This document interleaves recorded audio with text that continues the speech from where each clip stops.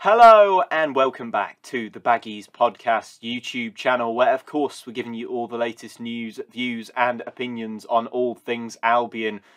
We're back again today with another video because Steve Bruce has been sacked as West Bromwich Albion manager. We're going to be chatting and giving a bit of reaction to the sacking of Steve Bruce, talking about the pros and cons of that. We'll be giving sort of a bit of a view over his reign, looking at some possible low points, some high points if there are any.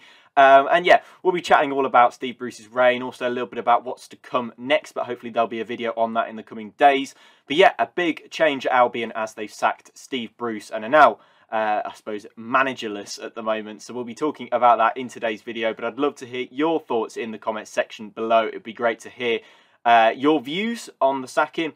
Do you think it was the right move? I'd gather you probably did. As I think most Albion fans I've seen interacting on social media have, but I'd love to hear your thoughts in the comment section below. Subscribe if you are new, and let's get straight into this video about Steve Bruce, who's been sacked as manager of West Bromwich Albion. You're watching the Baggies Podcast YouTube channel. For match previews, match day vlogs, match reactions and more, make sure to subscribe to the Baggies Podcast YouTube channel.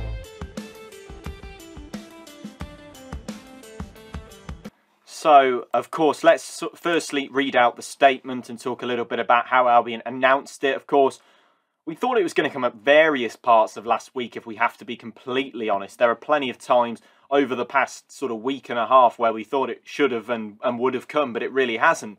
But, of course, came this morning, Monday the 10th of October, fairly early on, in honesty. I was on my way to university and I thought, oh, you know, club statement, Steve Bruce. And then when it said that there wasn't really anything to do, you know, there wasn't, Steve Bruce, on the Twitter page, it was just the link to the website and a statement. I thought, oh God, they're going to have given him some more time. But instead, there was this statement to read on the club website. West Bromwich Albion have today parted company with manager Steve Bruce. Backroom staff Steve Agnew, Stephen Clements and Alex Bruce have also left the Hawthorns. The club would like to place on record its thanks to Steve Bruce and his coaching staff for their efforts since arriving in February. Under-21s coach Rich Beale will take over first-team affairs on an interim basis, assisted by James Morrison and Gary Rolsh, and the process of recruiting a new manager is now underway and an appointment will be confirmed in due course. So, there we are. That is the statement that we got from the club regarding the sacking of Steve Bruce. I mean, it wasn't much of a surprise, but it was a little bit of a surprise to me. I thought that they weren't going to sack him. I thought that they were going to keep him. I thought maybe the compensation was a little bit too much. Maybe, perhaps Ron Gurley was a little bit kind of like, oh, well, he is, he's his appointment kind of, and he was the only man that he went to looking for when he was trying to get a manager together to take over. But after Valérien Ismaël's sacking and after West Brom CEO UK left the club as well. So I thought that Ron Gurley would have kept him because he was his appointment. He didn't want to maybe take the blame, the fall for that. And I think that that was kind of something that might have contributed to him staying around. And I thought that would be interesting if he did. But then again, there was part of me that thought, surely Gurley, has to have a bit of sense about him and has to say that things haven't been good enough as of late and by far have been off the boil, to say the least. I mean, inside the relegation zone, it's an appalling position to be in for a club of Albion's size. And I think it's, it really is awful to see Albion, a club just coming down from the Premier League and, kind of having a good squad, being in that position. It's not good enough. And I mean, we spoke about it on the podcast, myself and Tom from Baggies Bulletin. Spoke about this in last week's episode, and we kind of discussed, are we actually overhyping the squad a little bit? But in my opinion, I'm not convinced that we are. I think that we're giving the squad a good justification, or at least the starting 11, which is very good at this level.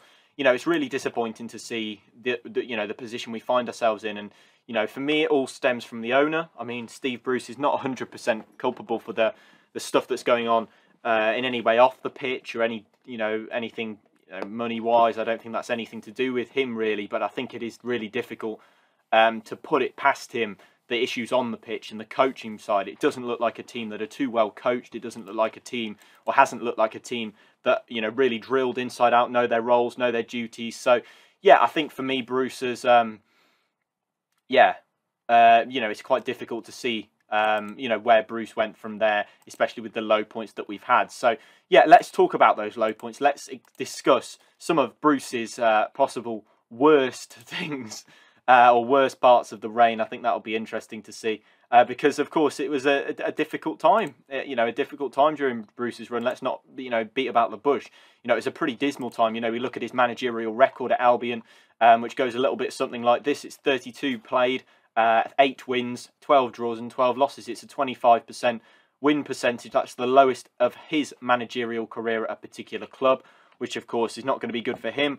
I'm not convinced that, he's going to find a big job in football. I'm not sure there'll be too many jobs going for him in the Championship or Premier League anymore for me. But yeah, let's talk a little bit about those low points of Bruce's reign and maybe those high points as well. I think that there are plenty of different areas of his reign that were good. I mean, there were different games that we kind of looked at it and we were like, oh, it's a really good performance there. I mean, I look at Fulham and Bournemouth. They're the two that come to mind from last season, towards the end of last season as well. There's a couple, maybe the games, the Barnsley game. I know we were playing a pretty poor Barnsley side, but we still played well against those. Clutching at straws really a little bit, but some low points. His first game, Sheffield United, was a pretty low point. That was kind of where we thought maybe the new manager bounce won't come as maybe we'd hoped. The Birmingham loss, I think, was another big one at the end of last season, 1-0 away from home. The penalty from Lyle Taylor settled that one. Nottingham Forest 4, West Brom 0 was a massive low point for me. I thought that was a real base for Albion. As for last season, I thought that was a pretty big low, and I don't think you can get much worse than that, to be completely honest. Then, of course, you move into this season. I don't think there were too many lows towards the start of this season, but I think as we've kind of got into it and over the past sort of month or so, West Brom 2, Birmingham City 3 was pretty awful. That was a horrible game to attend.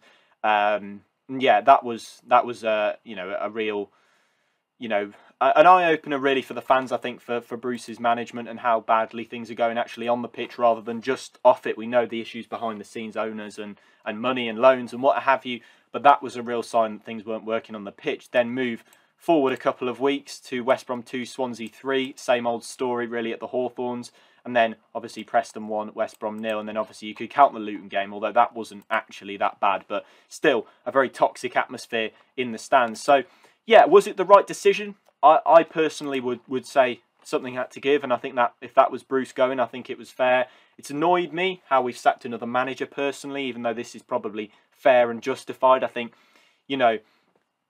I look at the way that, managers have gone in the past, and it's difficult to kind of justify a couple of them maybe. You look last season, you look at Ismail, who left when we were 5th in the table. We now delayed the sacking of Bruce to 22nd in the league. So for me, I think it's difficult, for Bruce to stand on, to have a leg to stand on after being, 22nd in the league, 13 games played, only the 1 win, 4 losses and 8 draws. I think is pretty shambolic, and to be sat amongst the teams down there at the bottom of the league and not to be near the top with the squad that we've got, I think is pretty shameful, and I think that will be something that I guess will always work against Bruce, and I think that's a pretty awful telling of the way things have gone this season. It started off with some really good performances. I look at Watford where we outplayed a really good team. Unfortunate to lose. I thought we were much better than Burnley when they came to our place, but in the end of the day, the results haven't come, and if you're not getting results in football, chances are you're not going to stick around for very long. So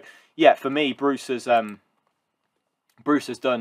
a pretty dismal job at Albion, if we have to be honest. I don't think it doesn't solve all the problems, but it certainly might solve the problems on the pitch. You get a good coach in who can coach this good side into playing some decent football. I think that you can be up there at the end of the season, but I personally think that we weren't going that way under Bruce. I think it was really difficult to see us heading that way as well. The turnaround in form, the turnaround in atmosphere at the club, I think was always difficult to kind of see when we're playing in that sort of vein, that the atmosphere at the club isn't good. The toxicity amongst the fans is getting higher and higher by the game because things aren't improving, things are getting worse. And I think, it's very difficult to see any way back for Bruce after especially, the Swansea game and Preston was pretty bad as well. As soon as the fans all start chanting, that against you, that you're kind of done. And I think that was where Bruce really probably knew that his time was up here at the Hawthorns, and I think it's completely justified that he has gone. I mean, I do feel for him. I do have a bit of sympathy that maybe he wasn't allowed to bring in all the players. What sort of a difference would other players make? The likes of Alzate and maybe Onomar, bringing them in towards the end of the window. But for me, the team hasn't been well coached enough. I think that's the difficult thing for me to see. I think is how how the team looks so disjointed, and it doesn't look like it's got real cohesion between it. And I think that comes down to the manager. With the players that he's got, would somebody be getting better than 22nd place out of this group of players? And I think absolutely. You know, even if we're not saying promotion, we should not be inside the relegation zone. And we said we wanted to get out of the league, but we certainly didn't mean by going down a division. But yeah, that's the difficult thing. But as for people who could replace him, there's plenty of names being floated about. Roy Keane is the odds-on favourite, which is a little bit worrying. Not had a managerial job for 10 years, which is quite concerning. Sean Dyche, another one, somebody that I personally wouldn't mind having at all. Chris Wilder, just been sacked from Middlesbrough as well, is another option in there.